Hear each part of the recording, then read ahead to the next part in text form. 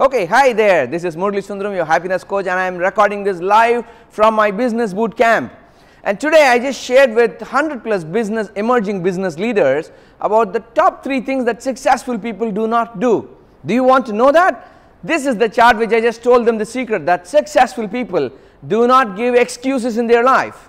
They do not blame others or they justify their mistakes. Now if you want to be successful in your life, just follow these 3 simple rules. Never give excuses, do not blame others or justify your mistakes. This is Murali Sundaram, your happiness coach. Thank you for watching this video.